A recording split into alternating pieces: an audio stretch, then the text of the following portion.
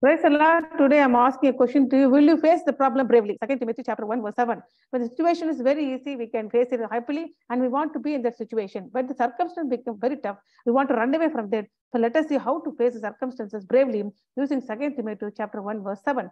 2 Timothy chapter 1, verse 7 says, God did not give us a cowardly spirit, but the spirit of power, love, and good judgment. If you have the spirit of power, love, and good judgment or self-discipline, then you can face the problem bravely. If you have the cowardly spirit, you will certainly run away from the circumstance. Let us see how to face the problem with the help of by using the two characters like Timothy and Paul, because this letter was written by Paul to Timothy. What was the condition of Timothy now here? The condition of Timothy is a pastor in the church of Ephesians. What's the condition of Paul? Paul was in the Roman prison, was the second imprisonment under the King Nero. The King Nero, Emperor Nero, is going to execute him certainly. But in that situation, he's calling Timothy as a son, and he's writing a letter to him, and he's telling that he has to come and visit him because he's getting cold in the dungeon, and urged him to come before winter because he has to bring the warm coat. Paul left at Trova, and he wanted him to bring Paul's book and parchment, perhaps to do some further reading and perhaps some writing also. Even though he knows that the King Nero is going to, Emperor Nero is going to kill him, he wants to continue his ministry and urging Timothy to come and visit before winter. And Timothy was naturally timid in his nature. He was brought up by his mother and grandmother, and now Paul was taking the place of the father to him because his father was a Greek and no information was given to him. But he was brought up well by the mother and grandmother in faith in Christ. Now, Paul is in this statement, Paul is making the first negative statement because Timothy is naturally timid in nature, but to urge that Paul is making a negative statement first, and then he's following it by the three positive ideas. What are the three? First, the positive ideas are first negative statement is you should not be cowardly, and you should be positive ideas are power, love, and self-discipline or good judgment. Apparently, Paul felt that his young colleague needed to have this courage strengthened because urged him not to be ashamed to testify about our Lord, nor for his imprisonment also, because the aged Paul was now a prisoner of the Emperor Nero and was facing almost certain death. Timothy must not be so fearful as to be ashamed to visit Paul in his prison. He has to go and visit Paul. He should not be afraid because if we think that he go and visit Paul, the Emperor Timothy also put him in the prison and kill him. All the situations are there only, but he is not afraid of the circumstances.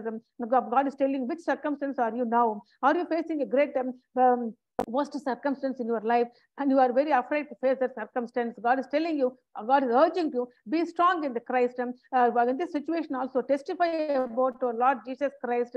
Don't be ashamed that you are in that tough situation because you are the people of God. Sometimes we have to face the tough situation because 2 Timothy 1:8 says, so never be ashamed to tell others about our Lord or ashamed about your my imprisonment. Instead, by God's power, join me in the suffering for the sake of good news. So don't be afraid or don't be shameful about your situation. Join in Christ, join in the people of God who do God's ministry, and be brave and courageous and face the situation. But because Paul is giving two examples to the Timothy. One example is certain people deserted him, and another example is certain people accepted him, befriended him. Who deserted him? That, for example, Paul did ministry in Ephesians, the third missionary journey, for about 3 years. He stayed there. Every people know about him. All are well friendly with him. When they all came to know that he was imprisoned in Rome by a great emperor Nero, every people deserted him, especially Pygelius and Hermogenes. That's what Paul is telling. Don't be like Pygelius and Hermogenes. They left me because they are afraid of my imprisonment. But we should be like another person who is called Onesiphorus. Onesiphorus means help bringer. Not only Onesiphorus, the entire family took care of me when I was in the Ephesians. Now also, when I'm imprisoned, he came to Rome. He searched hard for me and found me and helped me. So he like Onesiphorus, you have to come and visit me and help me. Don't be like Pygelius and Hermogenes. but be like Onesiphorus and his family. That's what Paul urging Timothy to be strong, to face the situation bravely. We need a strength from grace of God. If you rely on the grace of God, you can really face the situation bravely. If you rely on your own strength, certainly you run away from the situation. You won't face it. You want to run away from the situation. And Paul is urging the three symbols for the Christian to face the problem bravely. The first metaphor is a soldier. Second Timothy 2:3 and 4 says, we are having the spiritual warfare. We are like a soldier waging a war against the spiritual, against the spirit in the spiritual realm. During that warfare, we may face pain and suffering. So don't be afraid. Don't run away from this warfare. Be like a soldier, because join me in the suffering like a good soldier of Christ. Whoever serve in the military does not get mixed up in the non-military activities. Don't get mixed up in the non-military activities. Stay in the military activities and face the situation, face the warfare, even though you face pain and suffering, because I am facing it.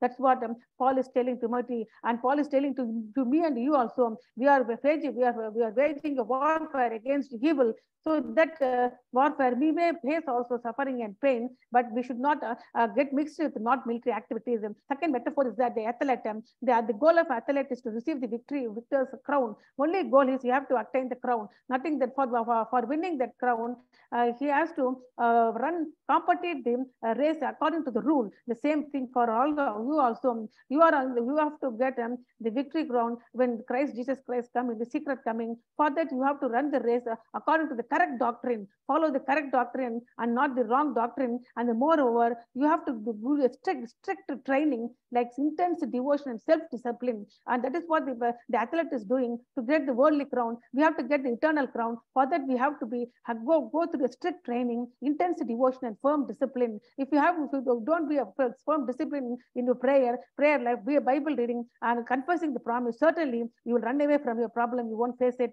The third thing, metaphor is a farmer. Like the Christian ministers also compared to the farmers, because we must first sow the seed and cultivate the growing seed. It will take its own time. During that time, it emphasizes hard working and diligence also. So when you are facing the problem, face it bravely. Don't expect the result immediately. Confess the word of the God and wait upon the God, and God will give you this good harvest to you also, because the hard working farmer should have the first share of the crop. Certainly God will give the first share of the crop. So if you don't, now let us face the circumstance bravely, because we know that 2 Timothy 1:7 says, God did not give us a cowardly spirit, but a spirit of power, love, and good judgment. I want to pray for you. Thank you, Lord. Thank you for this revelation, my Lord, because we are hereafter we will face the problem bravely, and we won't act cowardly, because you are given us the spirit of power, love, and good judgment. Thank you, Lord. In the name of Jesus, amen. God bless you.